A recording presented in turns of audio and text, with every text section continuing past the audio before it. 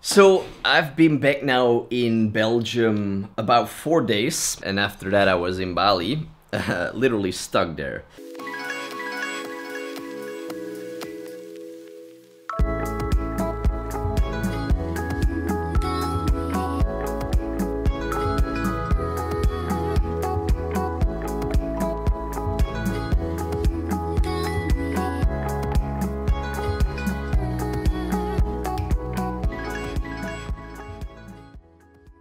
Creating this vlog here, I wasn't completely sure how to do it, just in the circumstances of everything that's been happening. Like the original intent of this vlog that you're watching right now was to actually create a vlog out of Nusa Penida, as I was spending there a week of time.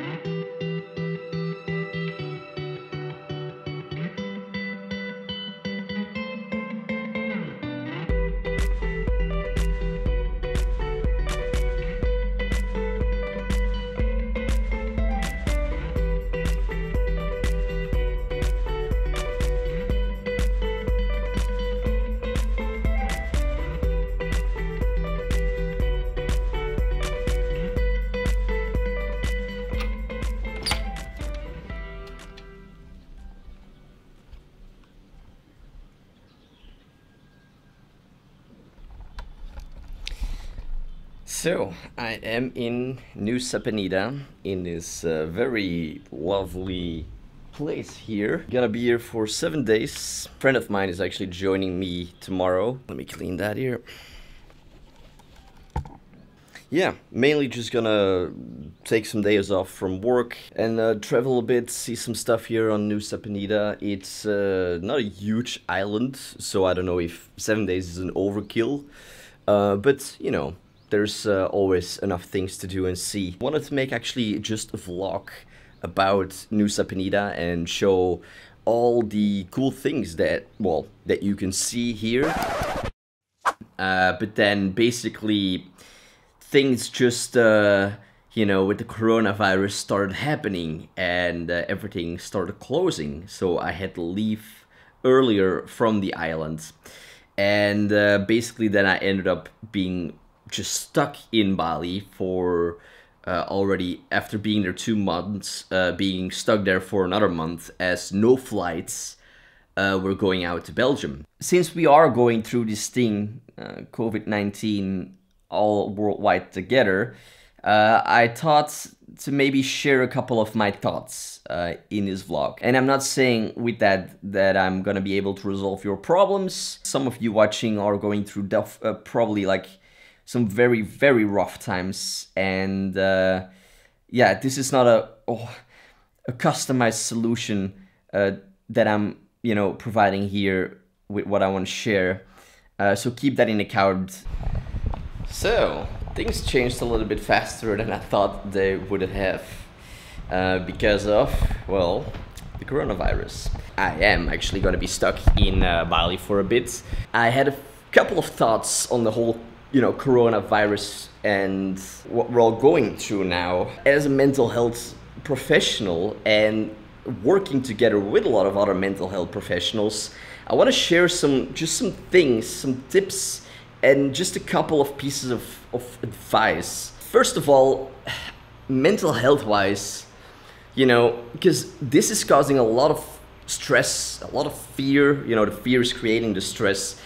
And, you know, fear is coming out of, you know, not knowing what's going to happen, you know, fear about everyone's health, about our health, and definitely like financial, you know, stress, as people are really suffering from that, right? You know, in these times where you don't have control, take control of the things that you can take control of. And I always follow that rule myself in every possible situation, right? You know, if I fall down, for example, and I have a big wound, I'm not just gonna look at it and complain about it. I'm gonna look at it, gonna accept the fact that I've fallen down, that there's a wound on it, and I'm gonna do what I can do. I'm gonna focus on what I can do. And in this just example, right, I'm gonna look at the wounds, examine it, and apply just, things to help it heal better. With the example, just looking at the wounds and complaining about it doesn't move you further. So if you're just gonna look at this whole coronavirus and how, in whichever way it's affecting you, and you're just gonna complain, sit with it, cry, that's not gonna help in the end. It's not gonna help you move forward. So do what you can do. Do the things that you have control over. The rest, that's out of your control, and that's where you have to accept it. So that's one part that I want to say. And the other part is that, coronavirus is just a hot topic everywhere, right? And, of course. But you don't per se need every day this bazillion of messages about coronavirus on, Instagram, Facebook, everywhere on the internet, in the news. Everywhere you will read and listen and hear and see something about the coronavirus. And it's not like I'm saying it's not important to keep yourself up to date, but just reading and, just every day about it isn't per se gonna do you good, because for most it's creating stress and fear and worries, and that's actually lowering just your own well-being.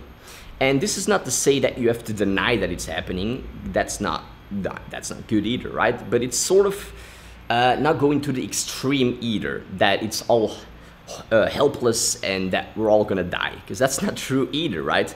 So the both extremes aren't, in no scenario in life, are good. So try to go into the middle, where there's balance. Here with this too, I would suggest personally, whatever you do with it, that's up to you, but to get off social media a little bit. Don't go on it every day. And if you, want to have some positive news actually, or just positive news around the world, there's an actual Instagram account called The Positive News. I believe it's called like that. Either way, I will link it in the description. But it's just good news from around the world. And right now, you're just reading some positive things about coronavirus. And again, this is not to deny the fact that it's happening, but to get things a bit more in balance. Last point that I wanna put out here: go and improve your immune system, make it stronger.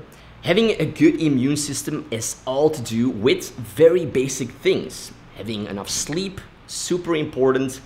Eating healthy, which means just vegetables and fruits. Having the right nutrients, and drinking enough water. And like I said, not going too crazy with all this negativity, because it's lowering your happiness level and it's lowering your immune system. And there's very basic and easy things that you can do, like breath work, the Wim Hof method, for example, which is like a cold exposure. Incredible for your immune system. I interviewed on the IPS podcast actually Rich Ailing. So he's a Wim Hof instructor, and he explains the whole methods and all the scientific benefits of it, and how it's incredible to improve and strengthen your immune system. And right now, at this time, this is so critical. So I will link that podcast episode in the description of this vlog. But besides that, doing yoga, doing meditation, these are very easy things that you could just start with right now. Help to improve the immune system. And then another great one is actually humor. So laughter, the benefits of laughter are insane. They are so positive. They are just crazy. And I actually made a video for the YouTube channel of the IPS project, which goes very in-depth about the benefits of laughter and how you can actually laugh more. So I will also link that video in the description of this video. It's by having a good immune system that you can fight off this virus. So that's why it's so important to take care of your mental health and of the mind and the body, so you have the right resources inside you to fight this off, okay?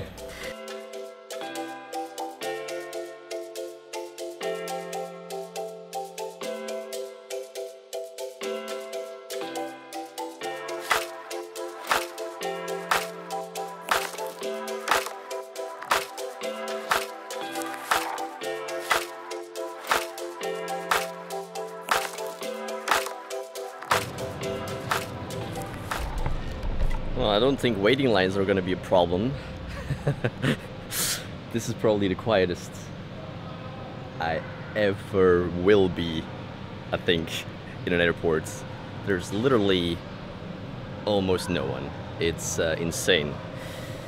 So yes, this is the little journey going back to Belgium. Part 1, arrived at the airport, succeeded in that, and my flight is still scheduled so far, so that's good.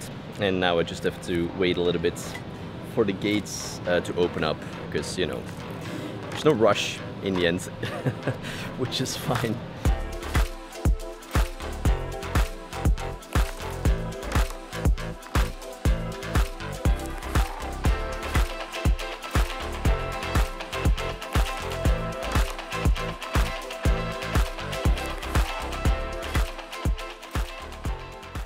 That's mainly what I wanted to share actually here, and other than that, if there is anything that is on your mind that you want to put it out there in the comment section below. I'm truly want to be here as a support for you, and if you have any advice or any tips or things that you've done through these last few weeks now that have been specifically helpful for you, share it out, you know, there as well in the comment section below, and let's help each other, you know. Because that's how we're also gonna get through this.